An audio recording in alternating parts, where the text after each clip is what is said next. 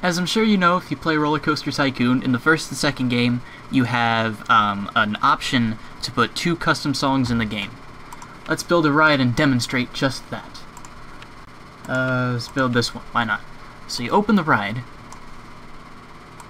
and you click play music.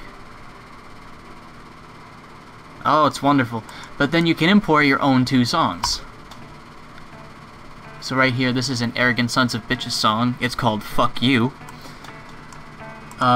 This song, it's a They Might Be Giants song called Snowball in Hell, but it's live, so it's fancy.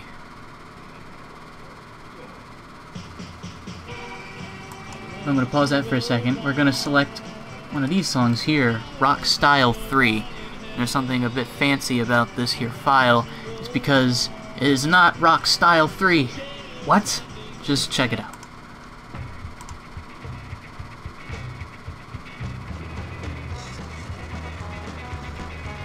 How could this be? I thought only 2 custom music files are supported.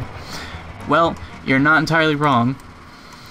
Basically, what I did is replace an audio file in the Roller Coaster Tycoon 2 program files data folder. I'm going to show you how to do that right now. So here you have your Roller Coaster Tycoon 2 data folder. I'm using the Triple Thrill Pack, the Good Old Games release, and I'm also using OpenRCT2. So I'm not entirely sure if this will work on every single version of Roller Coaster 2. It really should, and it might also work in Roller Coaster Tycoon 1, because the music system in that game is very similar to this. So you have all of these .dat files in your program folder here, and if you click on them, you can play them if you have them set to a media player that can handle funky wave files, because that's all these data files really are funky wave files. In Media Player Classic, if we right click on here and click Properties, we can see, you guessed it, all the properties of the file. And if you go to Media Info, you can see the format right here is a wave file. So basically uncompressed audio. So the custom song options are actually wave files. You don't have to dabble in changing the file type. As long as they're wave, they'll play. And take note of, well, I'll just open this for a second. Take note of the bit rate and the sampling rate right here. The bit rate being 705 kilobits a second, and the sampling rate being 22.05 kilohertz, and it's 16-bit. Like I said before, it's the same process for Roller Coaster Tycoon 1, except instead of 16 bits, it's 8 bits. So here we go. Now there are 2 ways to do this, and both are pretty simple. One's just a little bit faster than the other, and I'll show both. We're gonna pick a song right here. A classic They Might Be Giant song, Dr. Worm. As you can see, that's the song. What we're gonna do is we're gonna open up Audacity and just drag the song into there.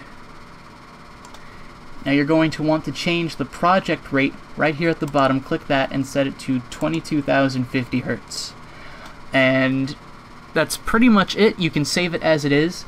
You just go to File, Export Audio, and make sure the Save as Type is set to Wave Sine 16-bit PCM. That's uncompressed audio. Save that. Now for this bit here, when it says Edit Metadata, you want to clear that. If it has any other like extra information in the file, from what I've seen, it won't open the game, so you don't want that. So now we're going to check out the file we just created. It's right over here, so we'll double click that, open it up, and look at the properties of the files. You can see 22 kilohertz over here, 705 kilobits a second, and as you can see, the format is wave. So what we want to do from this point on, you want to go back to your data folder in your Roller Coaster Tycoon 2 directory, and just pick any song you want to replace. So what's this? This is like a snow and ice theme. That's very dreary. It's not a very fun song. So keep in mind the file name here. That is css38.dat. So we're just going to go back to our desktop and rename this file css38.dat. Whoops. Now, as you can see, it still has the wave header at the end, but you can just rename the file again, take that part out, and hit enter. Now it's going to be like, oh, the file might become unusable, but in this case you don't need to worry about that since it'll still be recognized by the game itself. So you click yes, go into your data folder and delete the file you're replacing. I would highly recommend backing up your data folder. Just in case you mess something up, you can always revert back to the way it was before you started. But we're just going to take this file and drag it into the data folder. And it should work just like that. I'm going to show you the other way I mentioned earlier as well.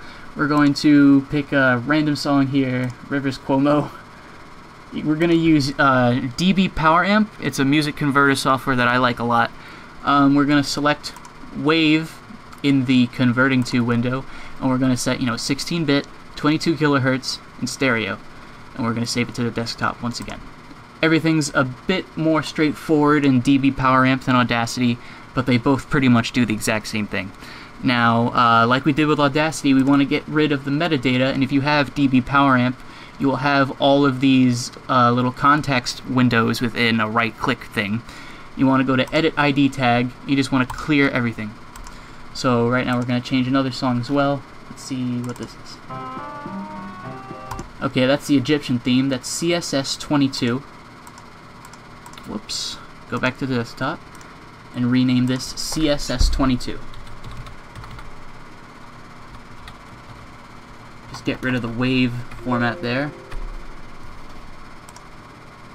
Delete this over here.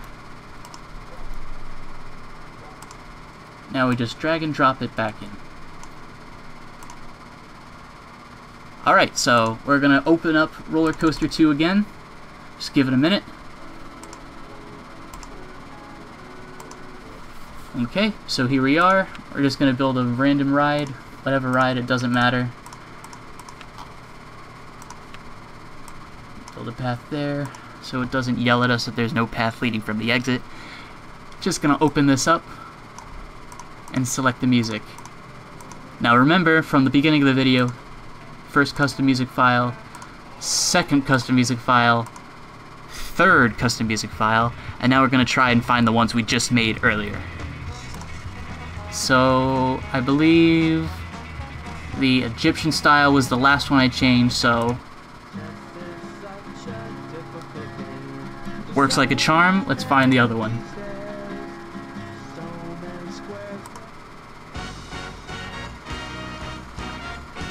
And as you can see, it works just like that. So, in case you've ever wanted to add more than just 2 custom songs to Roller Coaster Tycoon, this is how you do it. I'm not responsible for any programs you might mess up in the process of doing this. This is just for fun. But like I said, if you back up your music file, then this really shouldn't be a problem for you. Peace out. Also, I just realized this is like the first semi-useful video I've made in probably over a year.